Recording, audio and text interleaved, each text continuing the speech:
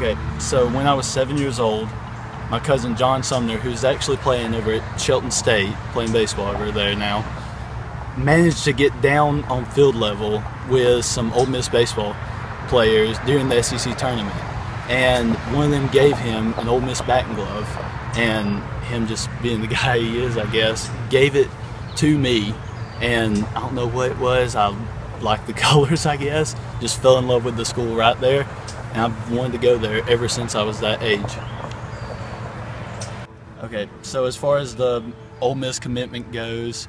they contacted me about a week before the Gardendale game, and I think they were ranked 2, 3 in the state at the time, told me that they were going to come out and watch me, and I walked out that day and knew that it was going to be a good day. I mean, everything was spotting up, I was getting everything over for a strike, and then they contacted me again after that game, said that they wanted me to come on an unofficial visit. So I took my unofficial